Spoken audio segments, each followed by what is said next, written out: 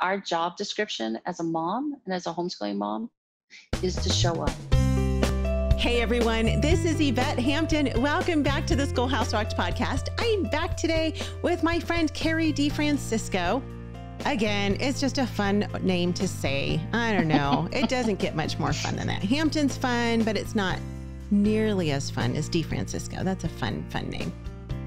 Thank you for being back with me, Carrie. I'm so glad to have you back today. Thanks for having me. Yeah, of course. We are talking about simplifying our homeschool this week, and we're talking through Carrie's acronym, which is fantastic, on how to simplify our homeschool. And again, she is a veteran homeschool mom with just some great wisdom that she is sharing, and it's so encouraging to me, and I'm sure it is to you as well. So if you missed Monday and Wednesday, go back and listen to those, and then join us again for today's episode. But before we jump back in, thank you so much to CTC Math for sponsoring this podcast. If you guys are looking for a great online math program, go to ctcmath.com and try them out. You will be surprised. You will be blessed. You will love them just like our family does. ctcmath.com. All right, Carrie. So we are talking about simplifying our homeschool this week. And so we're going through your acronym. Mm-hmm. And yesterday you gave us what all of the letters mean, but we'll run through really quickly what we've already gone through. So we did S is start with the end in mind. I is include others. M is Mark Twain. P is put the home back in homeschooling. And L is less is more. So we're now on the second I. What's the second I? The second I is ignite their passions and whet their curiosities. And so I had to, again, remind myself that, yes, the schoolwork is important, but it was my job as my kid's mom to find out what those passions were that God put in their hearts, because who knows how they were going to use their gifts and their passions for the kingdom of God, right? And so I wanted to make sure that our time together, not just every day, not just every week, but our homeschool journey, that the kids had way more time during the week and in the afternoons to actually have time to pursue those passions. And, and if it's one of those weird seasons where the kids are like, I don't know what I like. I don't know what my gift is, whatever, to find things that for them to try. Sure. And then if they don't like it, then they don't like it. But mama's intuition is usually pretty good. So a lot of the times that, we put our kids in things, we know it's because they're good at it or they're going to like it. But it's the idea of setting time aside or making sure there's time for them to get outside and to play and to, bang on the keyboard if that's their thing, or to draw or to write in their own journals, whatever it is that they find that just ignites their, makes that spark in their eye. Yeah. So just making sure you have time for that kind of stuff. Yeah. Yeah. It's super fun as we are raising our kids to just watch those things come alive. And they are the things you say, just spark them. You see that, when they start doing certain things, whether it's art or music or whatever, you see the things that excite them as they, are growing into those, especially middle school and teen years. I find, I found with mine, like, I don't know, little kids, they just like to play, but I mean, even with, especially with my oldest, I mean, she had a baby doll in her arms at all times when she was little. From the time she could hold a doll, she always was carrying a baby doll, and she would carry a baby doll if it wouldn't be awkward. Well, actually, she'd just carry a real doll or a real baby if she could now. One day soon. But we saw that in her from a young age. But now, like she loves art. And I didn't know that when she was a year or two old. But as she's gotten older, I could see that in her. And, my youngest one, she's a people person. Oh, man, that girl loves people. And she will do anything she can to be around people and converse with them. And so it's just fun. I love being able to be the ones who are with them, who get to help them discover who they are and who God made them to be and what gifts and talents he's given to them. So that is a fun one. Okay. So ignite their passions and curiosities, and provide opportunities for them to be able to do those things. So, all right, and not feel guilty. And not feel guilty. Yeah. And not feel guilty about allowing them free time. Right. Yeah. Because sometimes we think it's like a waste of time if they're not, sitting down doing a math worksheet or something like that. We think, well, they're wasting time, but No. No, not necessarily. Yeah. All right. F. What's F? F stands for flexibility and fun. Yeah. And so I'm not very good at being flexible. And so I do think the main reason God called me home to homeschool was to teach me Mm-hmm. and not for me to teach the kids. So learning to be flexible and to realize that even though I had a whole closet full of curriculum that my daughter loved and worked well for her, and I saved it, right? Uh-huh. So that when Joe got to that age and we were gonna, we were gonna do all the same stuff. Well, wouldn't you know it, he didn't like any of the same things that my daughter did. He learned differently than she did. Uh-huh. And so you just have to learn to be flexible, Mm-hmm. and not to the point where, you're always going on an Amazon binge, Right. right? And so they don't get the fractions. And so you wind up spending hundreds of dollars buying all this new stuff for fractions or whatever it is. But, to hang with something, hang with a Mm-hmm. curriculum or hang with a class or whatever for a while. But, come January when, you're looking over how you're going to proceed for the second half of the year, to have an honest come to Jesus conversation with God at that point Yeah. every mid-year and be like, okay, what's really working? Yep. What's not working? What's not working at all? Like we haven't even started it. And to have the obedience Mm-hmm. and the courage Yeah. to change course if you need to. Yeah. You don't always need to. And like I said earlier, if the math program's working, keep using it until it doesn't work anymore.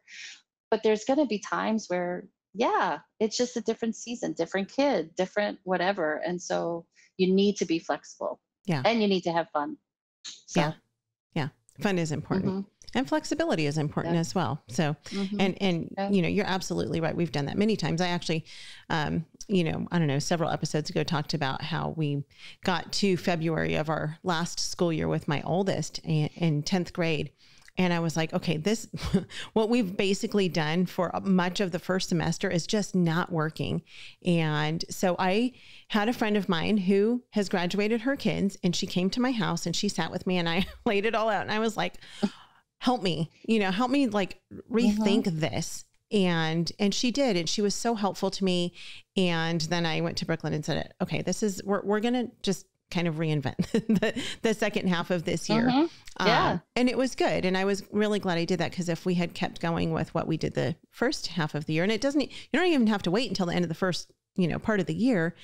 If you decide 2 Mm-hmm. months in that it's not working, step back, take a break, and see what else might work better. Don't trudge along and suffer. And don't make your kids suffer with you along the way. Okay. What is why? So why is, don't forget what your ultimate job description is. And so God doesn't call us to be perfect moms. He doesn't call us to be phenomenal teachers. He calls us to be faithful disciples. Mm-hmm. And so really our job description as a mom and as a homeschooling mom is to show up. Yeah. Is to just show up every day and just trust that the Lord is going to work mightily through us. There will be big and small miracles. We may not see the fruit until maybe even when they're graduated. But our job is not to be this perfect Instagram mom or teacher. It's to be faithful disciples and show up just to be obedient. And that's what he calls us to be. So that's our ultimate job description. Yeah. Oh, love it. I love it.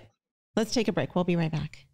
What we do at IEW is break through the noise of the grammar and the writing prompts, and we say, this is what you do, step by step. And I've witnessed it over and over again, both watching Andrew teach and hearing from parents, this is the best writing program.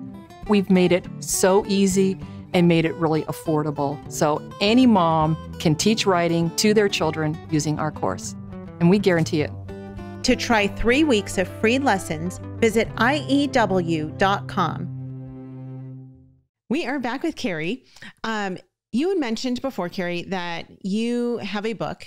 And of course, we talked about how it's great when you veteran homeschool moms write books and just help us who are still in it, or those who are just getting started, to figure it out. And so this book that you have, tell us about it, tell us what it's called, and just break it apart for us really quickly. We have a few minutes left. Sure. It's called Just Breathe and Take a Sip of Coffee, Homeschool and Step with God.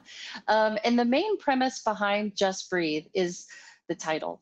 that my husband found me one day just in a heap of tears because it was one of those days, right? And I just thought I was messing up the kids and there was no Mhm. way I could do this homeschooling thing. We were going to have to put them back into school. And he looked me in the eye and he just said, just breathe. You Yeah. just need to calm down. And we prayed and he walked me through it. And then that's where this whole idea, this book came from, with the whole simplifying and trusting in the Lord, the whole idea of truly using Sabbath, the idea and the principle of Sabbath, Mhm. and resting in the Lord as your main premise for homeschooling. But the book is basically two sections. It's how to incorporate the idea of Sabbath, the principle of Sabbath, throughout your entire day, your week, your calendar, Yeah. even taking a sabbatical year if that's necessary. And then the second half is about the simplifying, like how to act once you trust the Lord Yeah. and you start to really lean on Him, then now we can start to simplify. So the second part of the book is the applicable, you know, let's get down to the nitty gritty part. Yeah. Okay. Wait, back up though. Cause you talked about Mhm. taking a sabbatical year. Sure. Did you actually do that Mhm. with your kids? Did you take a year off? We did. We actually did it twice. The first Okay. time was when I was pregnant with my son, and it was a horrible pregnancy. Oh, And so I was supposed to be homeschooling my daughter, and I couldn't do it. yeah. And so in God's word, it tells us that the Lord wanted the Israelites to have a sabbatical year where the land could lay Rest. fallow for a while Yeah. and it could rest, and that they would live. He would supply so much that they could live off of that and their fruits of their labor for 3 years. And so I thought, you know what? I just had to look at that year as it was our Sabbath year, that I Mm. was just living off of God's provisions and what we had already planted and Mhm. nurtured. And we were just going to live off of the fruits that God was providing that year. And so we did the bare minimum. You know, we went to park days. We may have done some worksheets here and there and whatnot, but it truly wasn't what you would think Yeah. of a homeschooling year. And actually, what happened that year is we were with a PSP that required state testing, Mhm. and so my daughter had to do her standardized test that year, and I was deathly afraid because I knew in the scope of things, we didn't Yeah. really do any school. She was off the charts. Wow. And so I just looked at that and I said, God is so good, Yeah. because He really did do the teaching for me, just like Isaiah 54:13 says. And so that was the first time. And then the second time was when my dad came to live with us. Ah.